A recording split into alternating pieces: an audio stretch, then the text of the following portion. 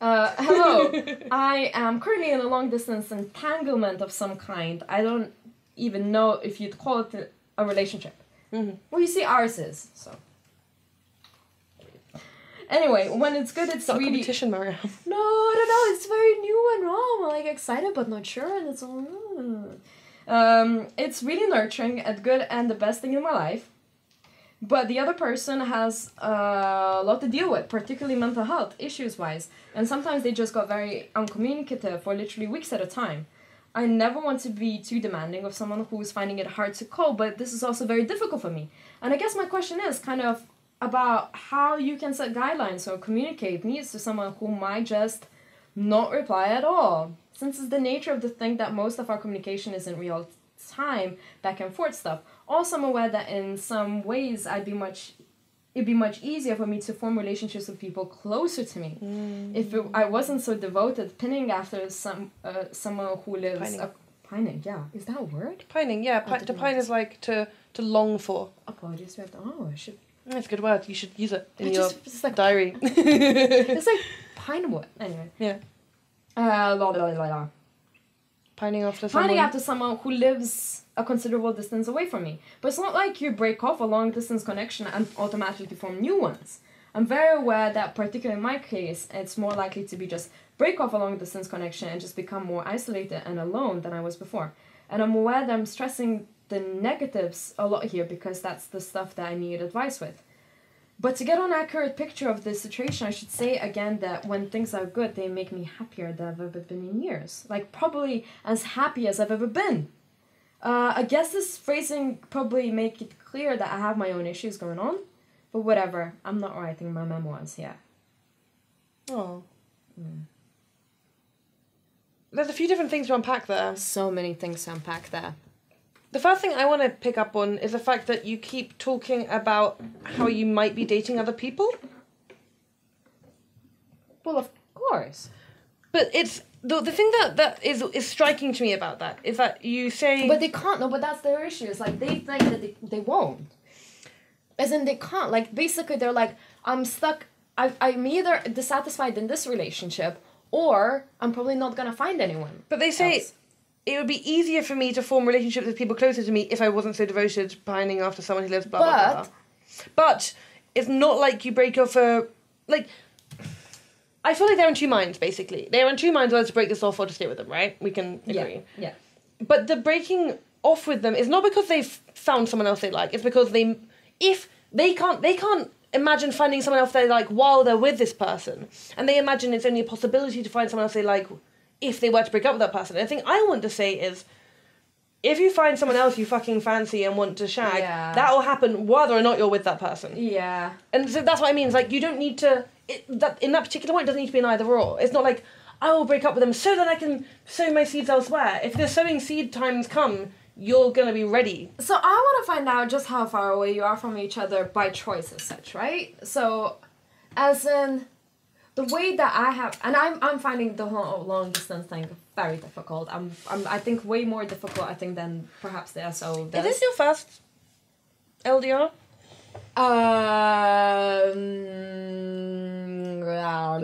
I didn't see it as LDR previously, but it clearly was, and it crashed, and it burned, and it was terrible. Right, but that was a relationship that started off in one place and then LDR, same as with me. Yes, and Well, this is LDR from the start. But you know what? Okay, this is again. Mariam is a new relationship. If we haven't already hinted at that enough. Yes, yes. I am very happy when I'm with them. I find the distance difficult, definitely. Mm-hmm. But the thing that we do is that we try and plan, like, we book meetups like way in advance. So we have like 4 booked now.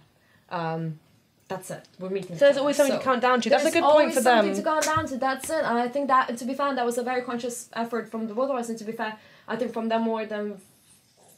Because they recognize that I have this issue that is difficult for me. So they're like, okay, well, we're going to make sure we do see each other often. And so they were very proactive and, like, booking the next dates. As in listening to me, that's an issue for me.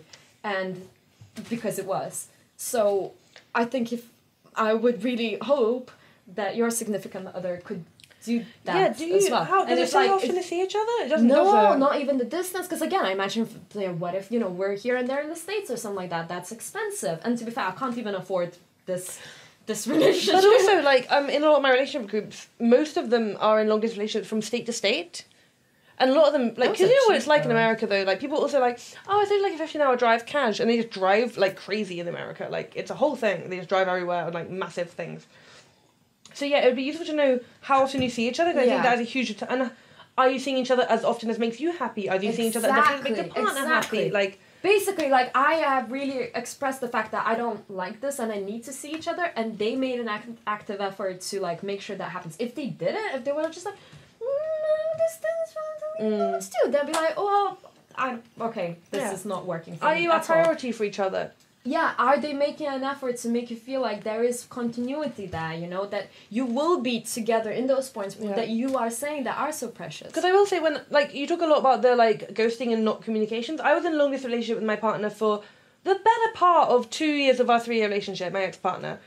And I was not a massive texter. I didn't text every day, they didn't text every day. We Skyped about once a week. It was not, like, the intensity of communication. It's kind of normalised, I would say, now more so than it was then. I'm talking, like, 3 years ago, not, like, in the 1980s when we were writing letters. Like, we just didn't need to, because we were secure in each other, and also it was different because we'd lived together for a year before that. But we made time to Skype about once a week, and aside from that, we didn't communicate every day, and I wouldn't have liked it if we did, because I've been in toxic relationship situations where there's been a kind of a vulnerability and a sense of my self-worth being hinged on how often they reply to me. That's happened in 2 of my more recent long-distance relationship type things. And it felt stressful, always checking my phone, always seeing if they were replying. Why aren't they replying? Why aren't I replying? What are they doing? What am I doing? That. I love that shit. It's nice when it's cute and fun. It's not nice when you're doing it because it comes from a place of feeling insecure. Gotcha. And in both this, and I noticed for myself, when I was secure in a relationship, I don't need to talk every day. When I am secure, when I aren't not secure in a relationship, I think about what they're doing all the time. And not because I think they're, like, having crazy sex parties, but because why is what they're doing less important than talking to me?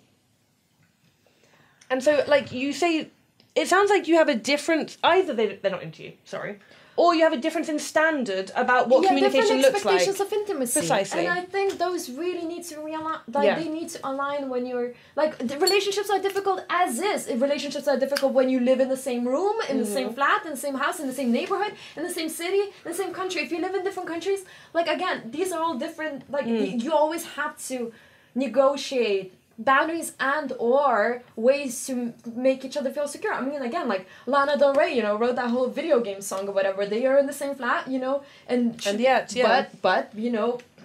Well, to be fair, video game. Fuck you for, like, blaming that. But anyway, but he was an unattentive partner. He was not. And the intimacy wasn't established there, right? So again, so really, I think it's up to your partner to really listen to your needs in that sense. Because we had a question, I can't remember the last episode or the one before, but about someone who was worried because the person they were dating or talking to by text, they were sending emojis, but then they would say they were beautiful and then they would say they weren't, and it just seemed like there was a miscommunication in how each other expected to respond. They were fishing for compliments. How would I been there? But the point was there was just a difference in communication styles and what they wanted from direct messaging or instant messaging, and if this is something that isn't established with you two, have a conversation about it. Oh my god, emotional intelligence, man. This is all, like, this is what you need, and this is what I recognize in this person. This is why I'm able to do this. It's wild. It's just like I met them and I really don't need a long distance relationship right now. It's like, fucking hell, I don't like it. I fucking hate it. I hate it. But it's because that person is so committed to, like, making it comfortable for me. Thus far, it's working. But like, as soon as they're gonna show any sort of, like, not just, but like, as soon as but as soon as it's there's gonna be not that attentiveness for each other's needs, it's gonna collapse. So again, you just have to really put in that effort. And if you're not doing that, it's not real. But it's not because of just the distance. It's just like you're not on the same level of, like, trying to please each other. And again, okay, so what's really fascinating here is that they're, like, again, being like, hey, but this person out there, they have mental health issues. Again, you could be living in the same flat, and someone could be having mental health issues, and you're gonna be, like, overcompensating, and it's bullshit. Yeah. I mean, yeah, again, not to say that we don't always with have, mental health issues. I mean, we all have. yeah, I have mental you health have issues, to care. I have anxiety hugely, Yeah, so I have people depression. still also have to like care for us, of course, of course. But like again, it's all about just like the give and take.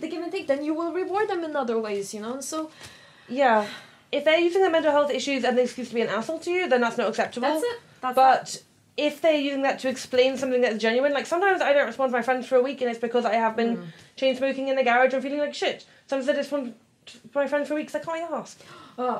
Really quick love message to lads. Lads, you know who you are. Yes. Incredibly supportive to us, and I fully know that I fucked up in responding to you. And this is the sort of thing. It's just like, I fucked up. I didn't respond. I really messed this up. Yeah. I am apologizing. It happens. It was just like life got in the way and that. But I would like to think that I will be better. But yeah, it sounds to me like you're second guessing a lot that should have been resolved through communication and conversation. And if you aren't having conversations, that's fine and you should have them. If you feel like you can't have these conversations... Red flag. Like, you say you're devoted to them... I feel like we need sound effects at some point. You say you're devoted to them, you say that when you're with them, it's like nothing else. Those things are all great. Like nothing else, but then there's nothing else with other people as well. Like, yeah, it's up to you to decide whether or not you want to be in a long-distance relationship, and if they're fulfilling your needs, and needs don't just have to be physical intimacy, it helps. But they're also your needs by responding to you. If you need a lot of communication and a lot of like self-fulfillment through conversation with others, that's valid.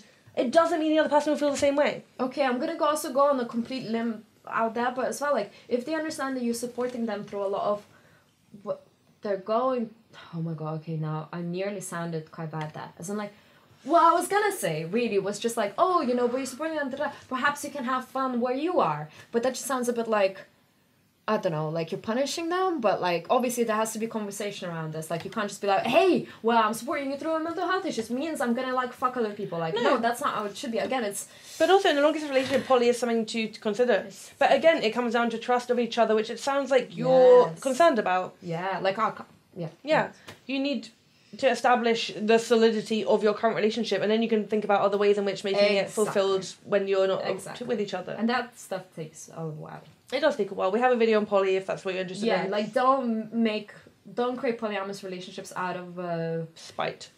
Yes, and to be fair, this is why I actually said it quite badly just then. As in, like, don't create polyamorous relationships out of a place of weakness. But at the same time, if you can have an honest conversation with your partner about like the needs you have and whether or not they can meet those needs, and if they can say, I cannot meet all of those needs, then that is a place where you can say, you can have the discussion about whether or not those needs can be met elsewhere, because there's nothing... Like, we are social animals. We are not designed to have one person meet all of our emotional, physical, intimate, communicative, hilarious needs. That's just not how humans... And what if they're, like, so far away as well? And also, yeah. But, like, if I spent all of my life with one person, I'd go fucking crazy. Like, it's... Yeah. It's okay to not have everything met by one person. You need to manage each other's expectations of each other and what you mean to each other and see actually how realistic that is in a long-distance context. I still feel for you, like, really. Yeah. I've done it twice. You're doing it now. It's... Well, again, it's different all the time, yeah. Because I don't necessarily think that it's like the LDR that is the issue here. It's more just like, it's an inability for you guys to have these conversations. This is why you're fucking messaging us and... Yeah, maybe show them this video. Show them the question you asked. Because the question comes from a place of love. Yes! It's very empathetic. Yeah. It shows that you really care. You just want to do the right thing. But the fact that you mentioned several times in that question that you could be dating other people if it weren't for this LDR, or that there could be potential for... You are thinking about multiple things here, and those multiple things need to be taken in hand. And I think we've addressed most of them.